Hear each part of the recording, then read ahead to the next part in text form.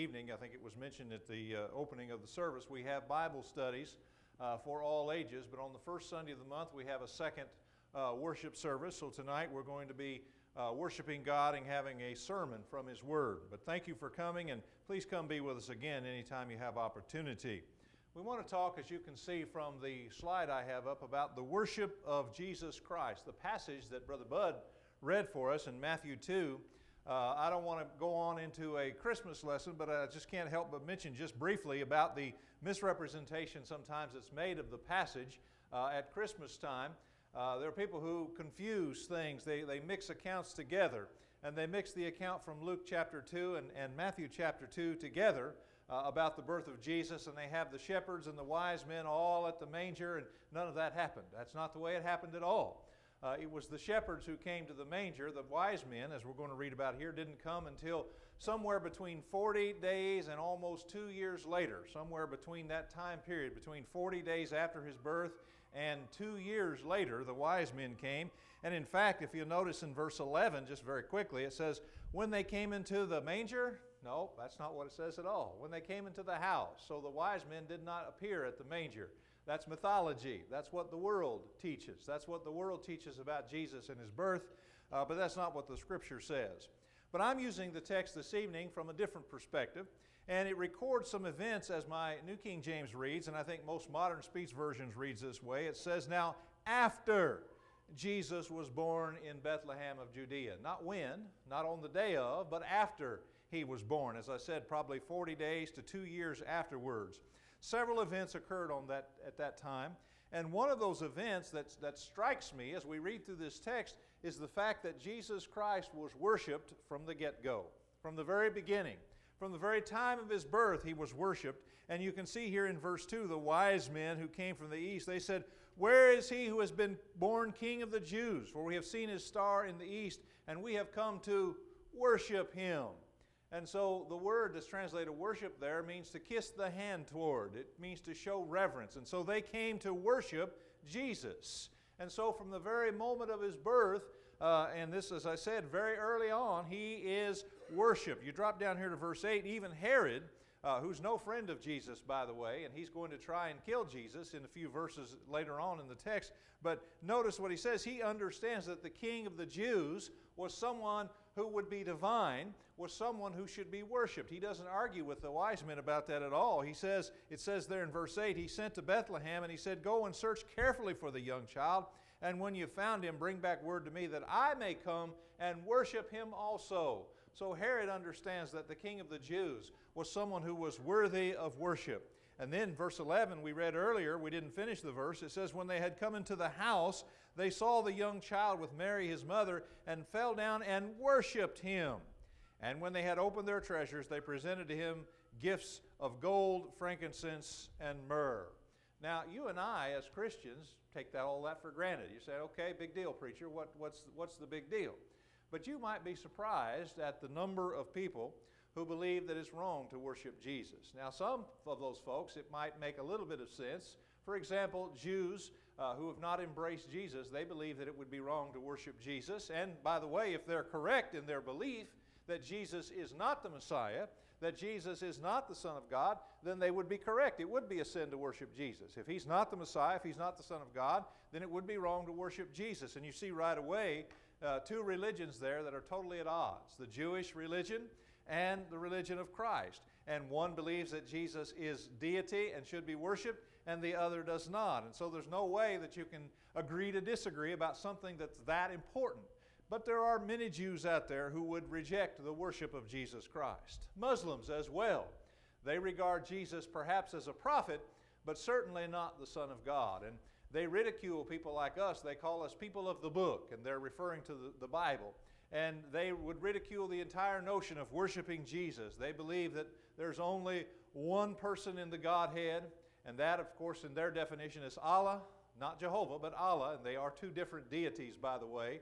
And so they would reject the worship of Jesus Christ. But getting a little bit closer to home, not too close yet, but we're getting there, getting a little bit closer to home, groups that claim to be Christian, like the Jehovah's Witnesses. They claim to follow Christ. They claim to be of some kind of Christian faith, and yet they do not believe in the divinity of Christ. They do not believe in the deity of Christ, and they believe, therefore, that it would be a sin to worship Jesus. They also do not believe, by the way, in the deity of the Holy Spirit. They believe the Holy Spirit is simply a force. And so they believe that there's one person in the Godhead, and that is the Father, and that you would not worship, therefore, Jesus Christ. That would be wrong. That would be a sin. And there may be, no, it's not there may be, there are, I'll just say it that way, there are even some brethren who question the practice of worshiping Jesus Christ. So, because the question comes up every once in a while, because it's something that we should be well versed on, we should know the Scriptures pertaining to this, I thought it'd be good for us to spend a little time this morning this evening, talking about the worship of Jesus Christ. I got 3 or 4 points I want to make here. The first one is based on what I would call generic authorization to worship Jesus Christ. You remember a while back we had a study on Bible authority, and we talked about direct statement, and we talked about examples, how we learn from God, statements and examples and necessary implications, and we talked about generic and specific authority. And there is generic authorization to worship Jesus in the Scriptures. Now, I'm presenting this to you in the form of a syllogism. That is a form of argumentation. It's a form of logic where this is the point you're trying to conclude. You're trying to get to this point that Jesus Christ is to be worshiped. That's what our lesson is about. And to get there, you have to take some steps of reasoning. And so you have what's called a major premise, and then a minor premise, and then the conclusion. And if the major premise is true, and if the minor premise is true, then the conclusion cannot be escaped. There's no way around that. And so you see the logic behind it. And so you just take a look at this for a second. The Scriptures teach that Jesus Christ is God. You could not be a Christian if you did not believe that. That's required. If you're going to be a Christian, you have to believe that He is God. And I just put a few passages up here. In John 1 and verse 1, we're familiar with it. It says, "In the beginning was the Word, and the Word was with God, and the Word was God." And he's referring there in that passage to Jesus. In fact, in verse 14 of the same chapter, it says, "The Word became flesh and dwelt among us, and we beheld His glory. The glory is of the only begotten of the Father, full of grace and truth." So the Word there is Jesus. And the passage clearly says in John 1:1 that the Word was God, or the Word was divine, or the Word was deity. That all means and says exactly the same thing. So we've established the major premise that Jesus Christ is God. But that may not be enough Scripture for you, so we'll move on to another passage in John chapter 20 and verse 28, the story of Thomas, doubting Thomas, as we sometimes say. And Thomas was actually, I think, doing a good thing. Never swallow what somebody else says just because they say it. They were saying Jesus is risen from the dead. And Thomas was not quite ready to believe that. I'm not going to believe that without some proof. I need some proof. You know, that's not inherently a bad thing. We make fun of Thomas and we call him doubting Thomas, but it's not a bad thing to ask for proof. I want to see book, chapter, and verse. I want to see proof, you see. And Thomas says, I want to see proof. You tell me Jesus is risen from the dead, but I want to see proof. I want to see the print of the nails in His hands. I want to be able to put my hand in His side. I remember they stuck a spear in His side. I want to be able to put my hand in His side. I want proof. You tell me He's alive, I want it. So Jesus appeared a week later. And without any introductions, He just walked into the room and He said, "Thomas," as though He already knew what Thomas had been talking about, even though as far as Thomas was concerned, he wasn't anywhere around. "Thomas, here I am. Reach here your hand into my side. Put your hands into the print of the nails in my hand, and do not be faithless but believing." And in John 20 and verse 28, you know what Thomas said? "My Lord and my God." Now, Thomas was not doing what a lot of people do today. They say that and they're taking the Lord's name in vain. That's not what Thomas was doing. The Greek there literally is the Lord of me and the God of me. And that's what he was saying. I know who you are now. You are the Lord of me and you are the God of me. And so Jesus Christ is God. And then another passage, and again we could multiply these on and on, but Acts 20 and verse 28, when Paul was talking to the elders at Ephesus, he said, "Take heed to yourselves and to all the flock among which the Holy Spirit has made you overseers, to shepherd," listen carefully, "to shepherd the church of God." Stop right there. The what? The church of God. All right, you got that? And then he says, "which He purchased with His own blood." If you know anything about language, the word He there is a pronoun, and there has to be an antecedent. What's He referring back to? God. The church of God, which He, who? God, purchased with His own blood. But who shed his blood? Was it not Jesus? Yes, it was. And so does that not establish the divinity of Christ? The church, to say Church of God is to say Church of Christ. It's the same thing, because Christ is God, and Christ was the one who shed his blood. And passages could be multiplied. So we have established the major premise. That is true. There is no doubt. If you believe the Scriptures, and if the Scriptures are true, if the Scriptures are the Word of God, then Jesus Christ is God. Minor premise, God is to be worshiped. That should be readily accepted by all. We sang several songs tonight, thanks to Brother Eric, talking about worshiping God. And with one passage here, we could multiply these passages as well. But in Matthew 4, this was at the temptation of Christ, when he was led out into the wilderness to be tempted by the devil. The devil said, if you'll fall down and worship me, I'll give you all the kingdoms of the earth. And Jesus answered and he said, get away from me, Satan, for it is written, thou shalt worship the Lord thy God, and him only shalt thou serve. So that passage and many others tells us that God is to be worshiped. Now, look at the logic here. Jesus Christ is God. You believe that. If you're a Christian, there's no way you can be a Christian without believing that. You believe that. God is to be worshiped. That's why we came here tonight. We came here to worship God. And so if the major premise is true, and if the minor premise is true, then the conclusion is inescapable, isn't it? There's just no way you can get around that. There's no rational way, there's no logical way, there's no way in the world you can get around that. That is flawlessly logical. Jesus Christ is God. God is to be worshiped, therefore Jesus Christ is to be worshiped. So we have established generic authority. We could stop the lesson right there. That's all the authority we need. We could just stop right there. That's all the authority that we need to worship Jesus Christ. But I want to take this a little further and show you just how common this was.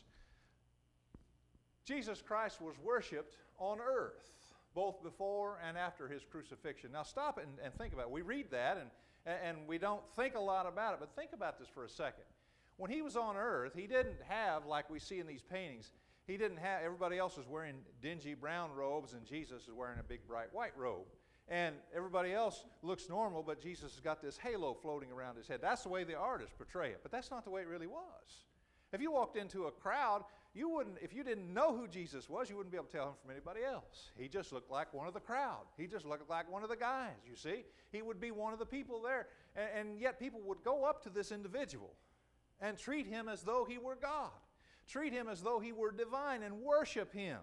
Now, if he's not God, that would be blasphemous, wouldn't it? Sure it would. And yet we read over and over and over and over again that during his 33 years upon the earth, he was worshiped by men. We started off in Matthew chapter 2, verses 1 and 2. It says, remember we read that, it says, we've seen his star in the east, and we have come to worship him. And then I'll just skip down to verse 11, and once again, just to remind you, when they came into the house, they saw the young child with Mary his mother, and fell down and worshiped him. And so, at his birth, or shortly thereafter in Matthew 2, he was worshiped as a baby. Think of that, falling down before a baby and worshiping a baby. Why? Because this baby is no ordinary baby. This baby is God. This baby is divine. This baby is deity. During his earthly life, and these passages could be multiplied, the worship during his life, I just put 2 up there, and most of these references I've kept confined to the Gospel of Matthew. By no means are the Scriptures limited that way, but I've kept these references confined to Matthew just for simplicity's sake. Over in Matthew chapter 8 and verse 2, for context, we'll read verse 1. When he had come down from the mountain, now that's the mountain from which he just delivered the Sermon on the Mount. We're getting ready to start a study next Sunday night on the Sermon on the Mount, Matthew chapters 5, 6, and 7. And after that sermon is completed in chapter 8, he came down from the mountain. He's done preaching, and great multitudes followed him. And behold, a leopard came and worshiped him, saying, Lord, if you're willing, you can make me clean. So here's an ordinary man, a leper, coming up and falling down and worshiping Jesus, knowing full well who he is. Lord, see what he called him? Lord, if you're willing, you can make me clean. You can cleanse me of my leprosy.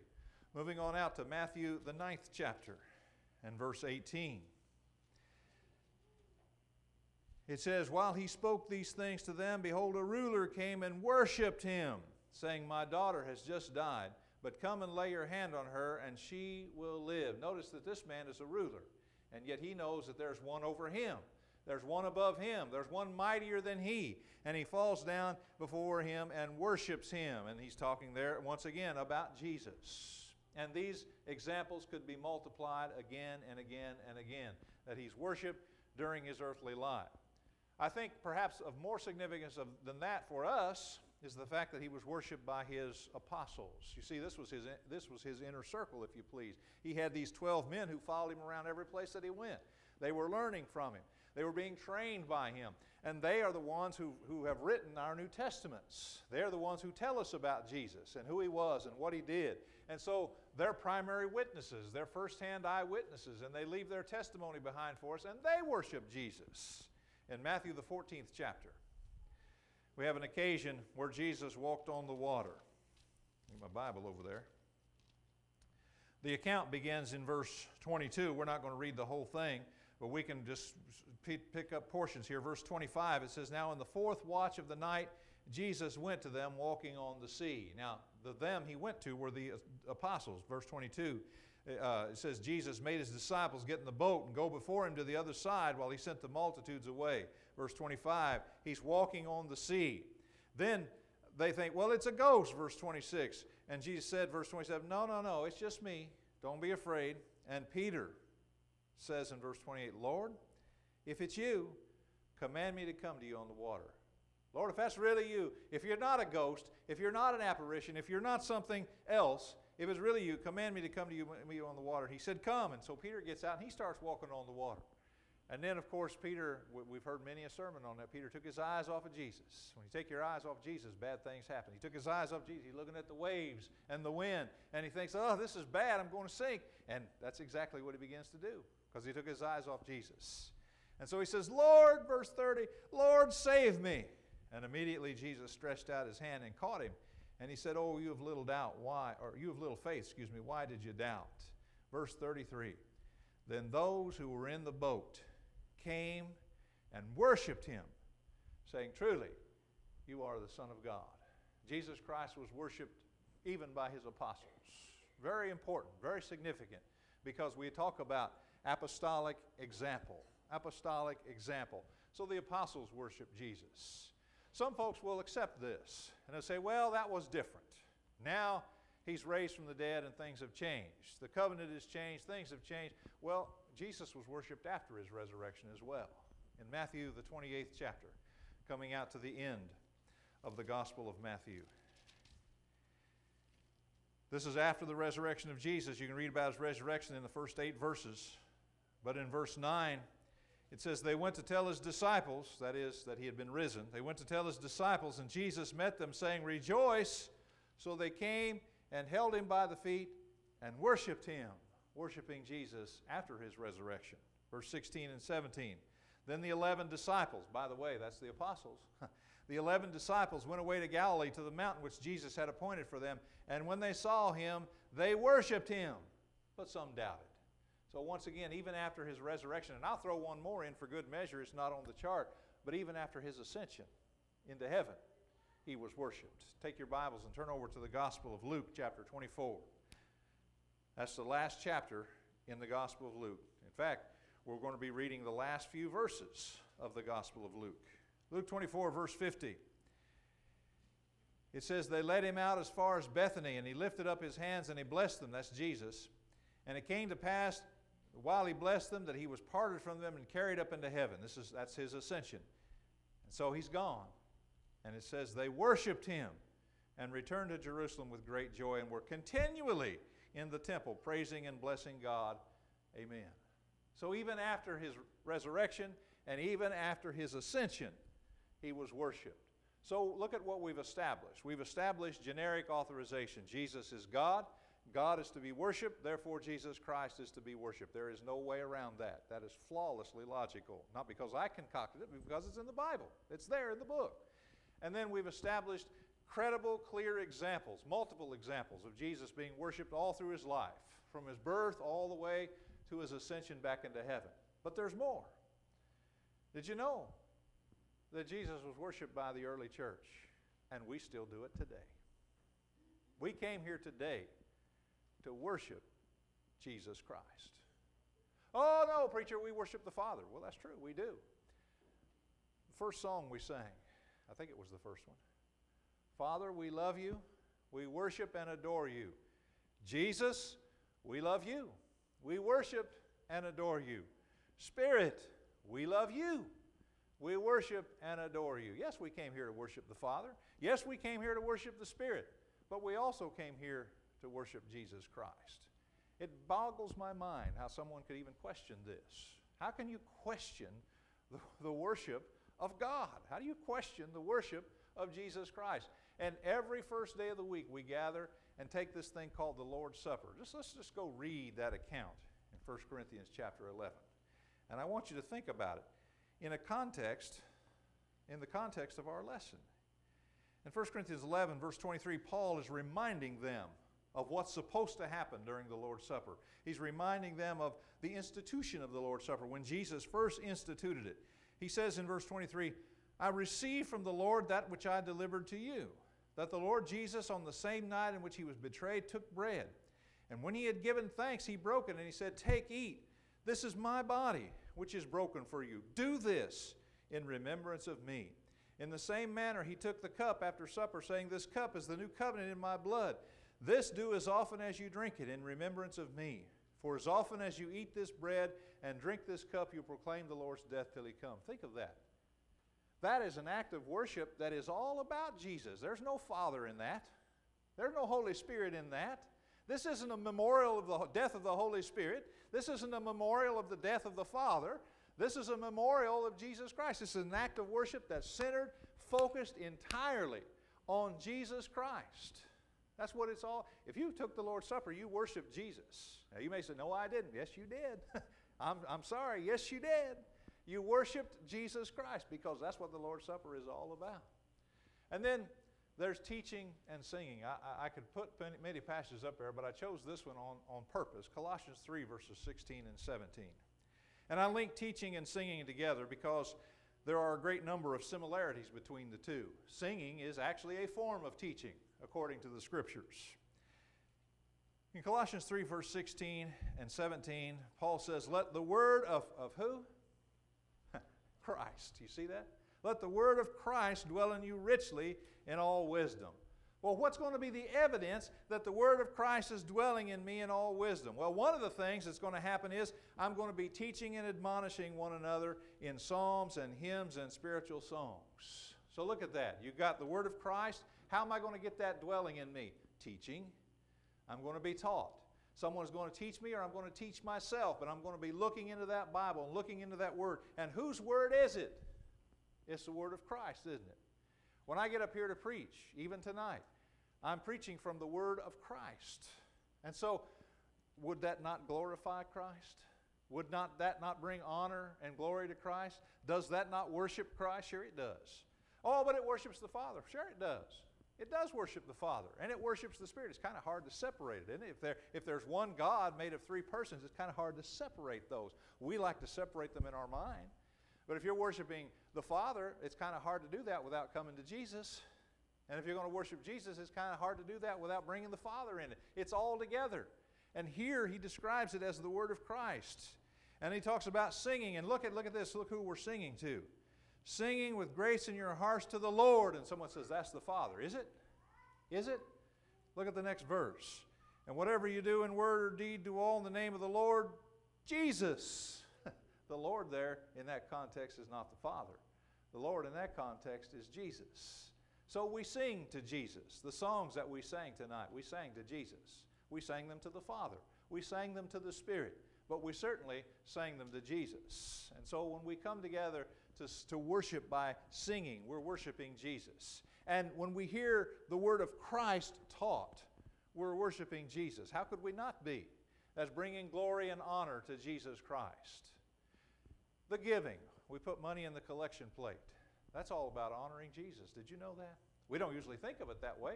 But look at what Paul said in 2 Corinthians 8. Let me set this up while you're turning over there. 2 Corinthians 8, Paul, this is the second letter he writes to the Corinthians, and he's encouraging them to complete their contribution. We always quote those verses on Sunday morning, you know.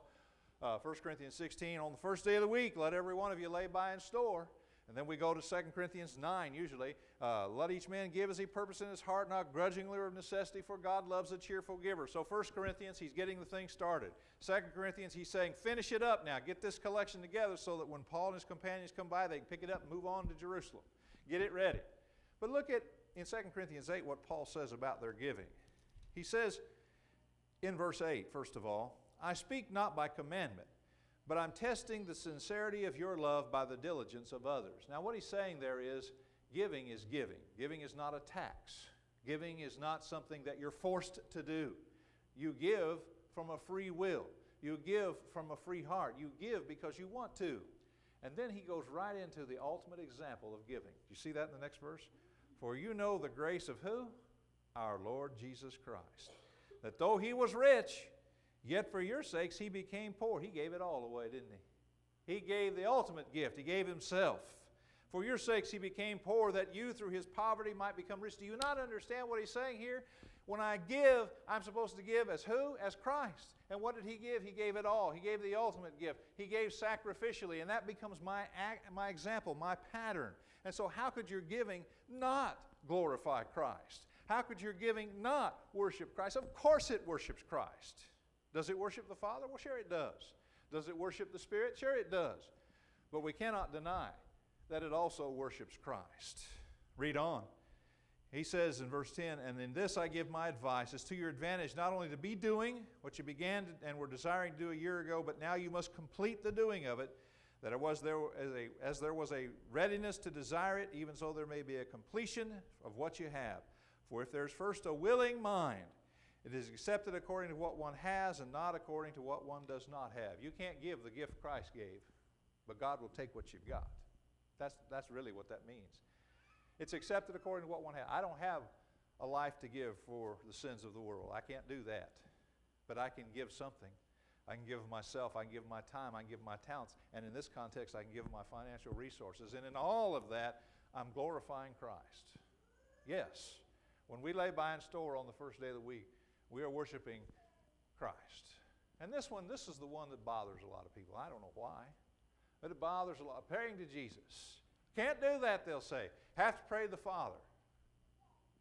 Somebody should have told the writers of the Bible that, because that's not what they say. Now, should we pray to the Father? Sure. I got no problem with that.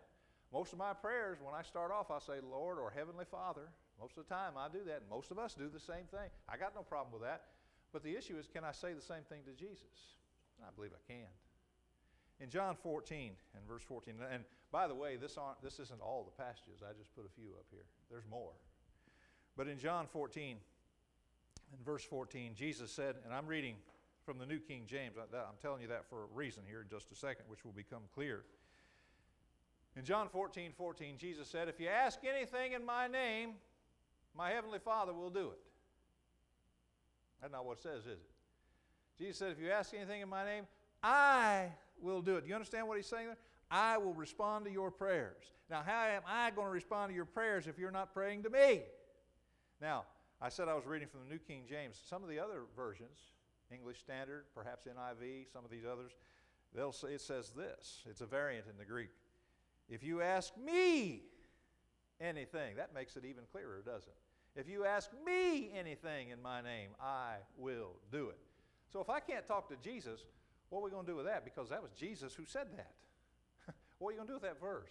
You're going to take it out of your Bible, cut it out, take a marker and mark it out? Jesus said that, not Lanny. Jesus did. In 1 Corinthians, the 16th chapter, and verse 22. Paul's winding up his letter to the Corinthians, his first letter, and he says in verse 22, if anyone does not love the Lord Jesus Christ, let him be accursed. And then, depending on your translation, some translations will say, Maranatha, if I pronounce that correctly. The literal rendering of that is, as it reads in my New King James Version, O Lord, come. That's prayer. The prayer for the coming of the Lord. Question, who's coming? Is the Father coming? Father not coming. Holy Spirit coming? Nope. Jesus is coming. That's a prayer to Jesus. Paul is saying, Lord, come on. We're ready for you. We're ready. We're waiting. We're ready for you. By the way, do you pray that prayer? Or do you say, I hope you hold off as long as possible so I can do all this sinning I want to do before I, which way do we look at this? The early church said, come on, Lord, we're ready. We're ready for you. That's prayer to Jesus. In 2 Corinthians chapter 12. Now, we've made the point, and I think rightly so, the red letters really don't mean a whole lot. I understand that. But if you have a red letter Bible, you might look at this passage. In 2 Corinthians chapter 12, verses 8 and 9, Paul had this thing. He called it a thorn in the flesh, and people have wondered for years, what was that? What was this thorn in the flesh? Jan Bozier thinks it was a men's business meeting. I mean, that's as good as argument as I've ever heard. I think that might be right. I don't know. But we don't know, honestly, we don't know what his thorn in the flesh was. He says, concerning this thing I pleaded with the Lord 3 times that it might depart from me. And he said, if you have a red letter version, in red letters, and the reason I'm saying that is, guess who's talking here? Christ. He prayed to who? Christ. And Christ answered him, my grace is sufficient for you, for my strength is made perfect in weakness. Now, we're not done. And by the way, you don't need the red letters to prove this. Someone said, well, the translators put those in. Okay. You don't need the red letters to prove this. Who did he pray to? Verse 8, the Lord. Who is this Lord? Verse 9, therefore I will gladly boast in my infirmities that the what? The power of the Father? No, power of Christ. Christ was the Lord to whom he prayed in that verse. That's why the translators put the red letters there, because they want us to understand that that's Jesus answering that prayer. It was Jesus that Paul prayed to, and it was Jesus answering that prayer. Let's move out here to 1 Timothy chapter 1. 1 Timothy chapter 1 and verse 12. And Paul, just as plain as day, gives a prayer to Jesus. And I thank the Holy Spirit. No. And I thank the Father. No. I thank Christ Jesus our Lord, who has enabled me because he counted me faithful, putting me into ministry. That's a prayer to Jesus, folks. There's no way around that. Now someone says, you can't do that. Well, you suppose that Paul said, Heavenly Father, tell Jesus I'm thankful in Jesus' name. You suppose that's the way that worked? I don't think it was. I think if you want to say thank you, Jesus, you just say thank you, Jesus. I don't think you have to go through the Father to say thank you, Jesus. I can say thank you, Jesus, right now, and you can do it too. And that scripture is your authority for it. Revelation chapter 5. This is an interesting passage.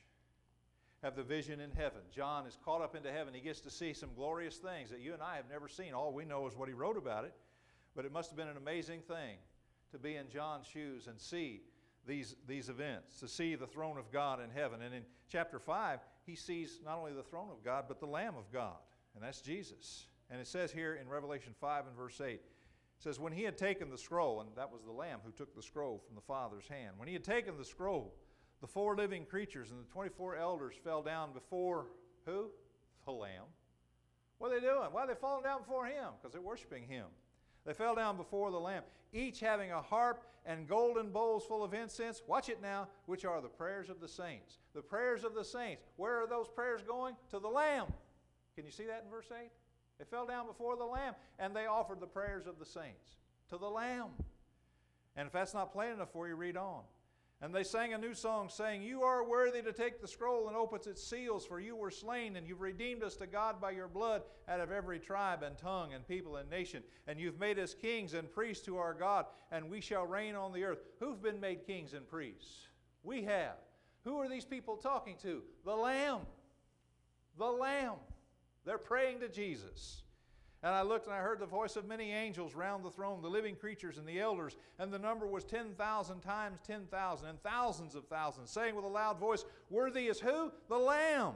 Why is he worthy? He was slain, and he's worthy to receive power and riches and wisdom and strength and honor and glory and blessing. And someone says, well, that's just the creatures up there in heaven. All right, let's read on. And every creature which is in heaven and on the earth. Are you a creature on the earth? You sure are. You sure are. Every creature was in heaven and on the earth and under the earth, and such as are in the sea and all that are in them, I heard saying, blessed and honor and glory and power be to him who sits on the throne and to the Lamb forever and ever. And the 4 living creatures said amen, and the 24 elders fell down and worshipped him who lives forever and ever. And these passages can be multiplied. And I did every act of worship that we engage in. We talk about, we call them the 5 items of worship or the 5 acts of worship, whatever language you choose to use here. But we do these things every Sunday. And every time we do them, we're worshiping Jesus Christ. There's just no way around that, folks. So we've established that by generic authority. We established it by example of the early Christians and early people who were listening to Jesus, and we established it here by the early church and by us. We do the same thing today based on this apostolic example. Now, nobody is saying here that we shouldn't worship the Father. I'm well aware of John 4 and verse 23, where Jesus said, God is spirit, and those who worship him must worship in spirit and truth. And he made a statement like this, for the Father is seeking such to worship him. Of course we should worship the Father. Of course we should. He's God. The same reason we should worship Jesus. And I'm not saying here we shouldn't worship the Holy Spirit. Of course we could. We should. Over in, just in case you're wondering about that, in 2 Corinthians chapter 13, I'll throw this passage in for good measure here. 2 Corinthians 13 and verse 14, the last passage. This is a prayer.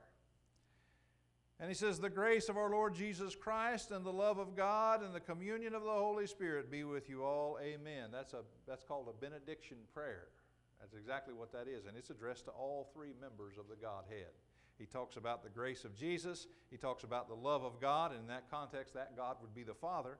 And the communion of the Holy Spirit, all 3 members. So yes, we should worship the Father. Yes, we should worship the Spirit. But yes, we may and should and must, I would say, worship Jesus Christ. So I hope the lesson has given you some things to think about.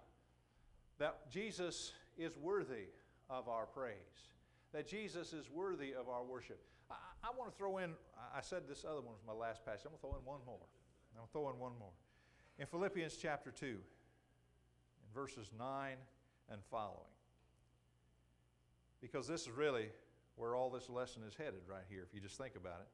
He talked about in the earlier verses 5 through 9, or 5 through 8, how that Jesus emptied himself and became man and was obedient to the point of death, even the death on the cross. And we read those passages, we talk about Jesus dying for our sins.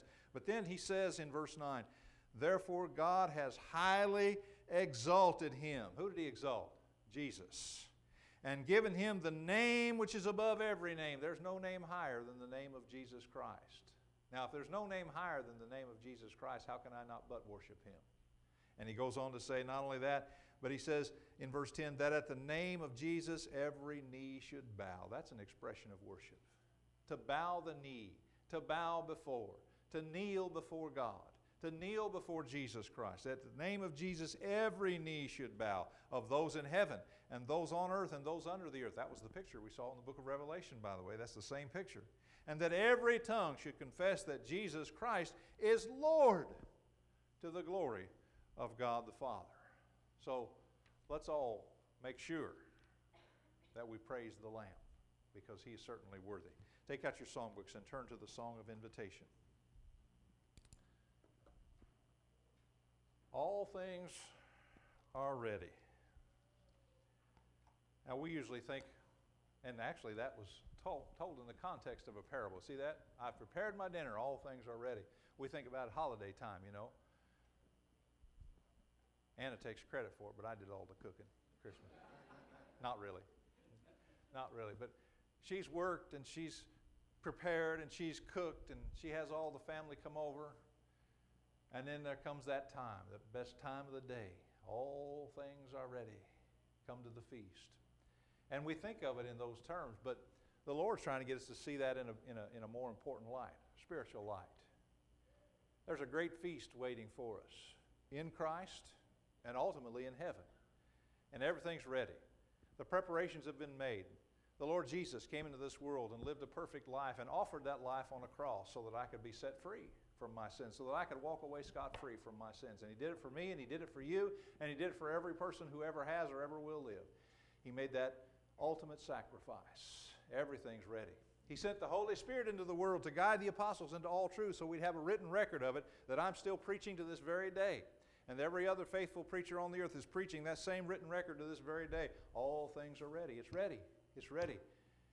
It's up to you to come to the feast. You want something good, you got to come to the table. You got to come and get it.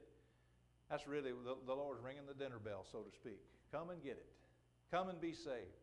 Come and enjoy the great blessings of heaven. Come and enjoy the forgiveness of sins. Come and enjoy the privilege of prayer. Come and enjoy fellowship with God. Come and enjoy fellowship with brothers and sisters of like faith. Come and you can have all of this, but you got to come. And that's the invitation tonight. If you need to come, then come to Christ now while we stand, while we sing.